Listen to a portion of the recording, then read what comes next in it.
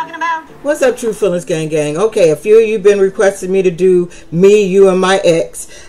So we just gonna do it. Sorry, guys, I've only watched the first episode. I tried watching the second episode, watched so much of it, and then my Cox cable just turned up the hell off. We got to get a new cable box so I keep doing dumb shit in the middle of me watching shit. So I'll give you what I got so far off this one couple. There's two others that I'd like to do, but of course you know this one is the one that interests me the most. Today I'm moving in my girlfriend came with Jessica, the kids, and I. She and I have been dating online about 9 months, and I have to see if our relationship can go anywhere. Oh my gosh, this is so cool! I'm meeting everybody right now. Now, first of all, I don't understand why he just stay with his damn wife. If she's still shaving him and shit, his nipples and shit, and you got a whole ass girlfriend, that shit ain't cool. You might as well just stay with your damn ex-wife.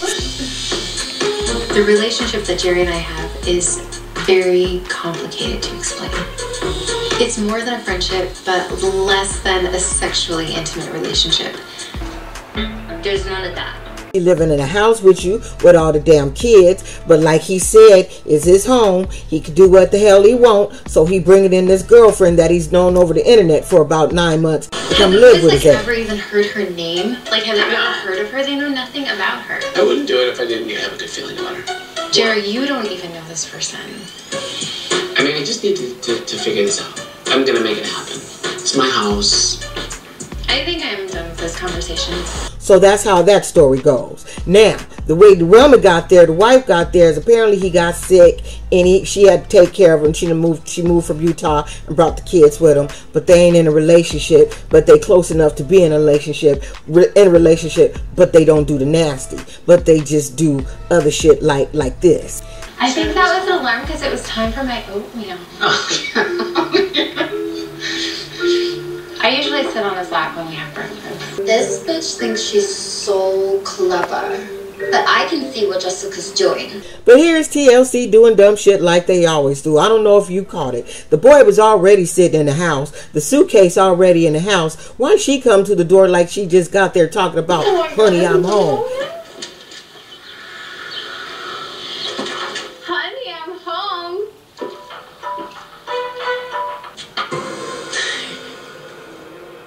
I'm like, TLC, don't start that shit, but they gonna do it. They gonna get, you know how they are. They all these damn networks are doing the same dumbass shit. That's okay. We still gonna watch.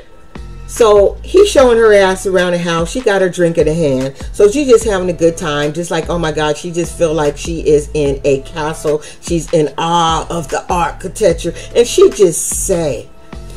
really say some really dumb shit. When Jerry first told me about his ex-wife living in the same house, the truth of the honest of the matter of the fact is, I was pissed, enraged. She really does. You need to calm down with that damn baby hair. I'm like, girl, babies ain't got that much baby hair. You need to calm down on the baby hairs on your damn frontals. Now let's just get to the sleeping arrangement. Because as an African American woman, I felt some kind of way about how he put her ass in the closet. How did he pick the closet out of this whole entire house? Like as if that's the cutest thing. Like, no, like, who gave you that idea? I'm starting to think he had some conversations with Jessica.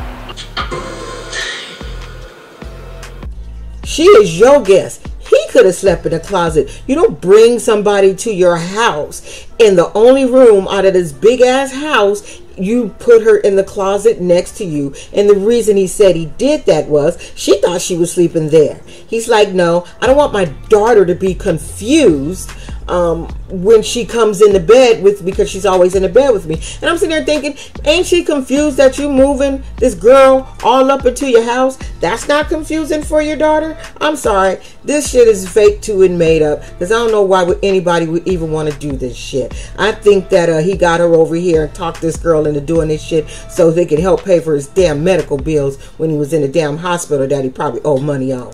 No. You sleep in the closet, bitch. I could be wrong. You know how I just be making shit up as I go along.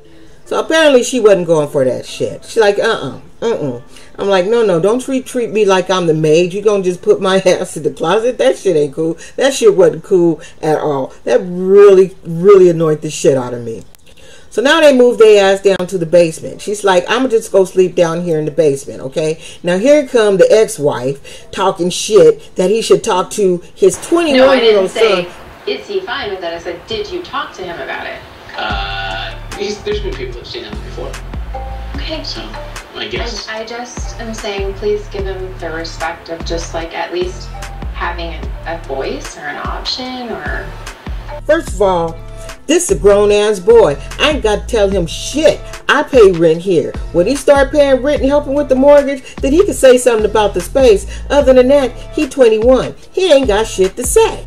Period.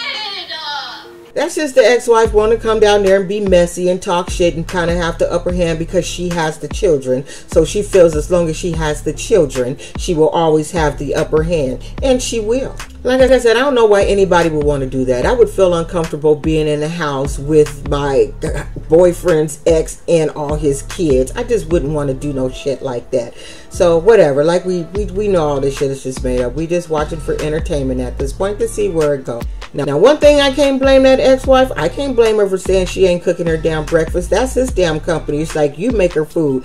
I'm cooking for these kids and my kids only. She thinks that I'm going to make her breakfast in the morning, then she's like, for her rude awakening, because I'm not going to. Like, I mean, I'm not taking like her breakfast order. Right.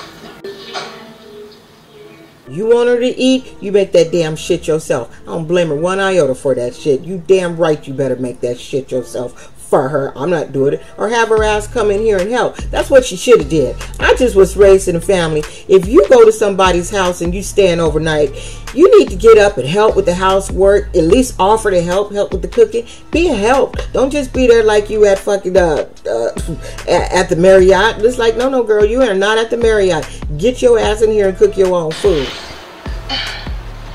I honestly look at this relationship and I don't see it going anywhere. It's just there for entertainment. I don't see it going anywhere. Don't see her liking wanting to stay there. It just seems ridiculous to me at this point. That scares me a little bit.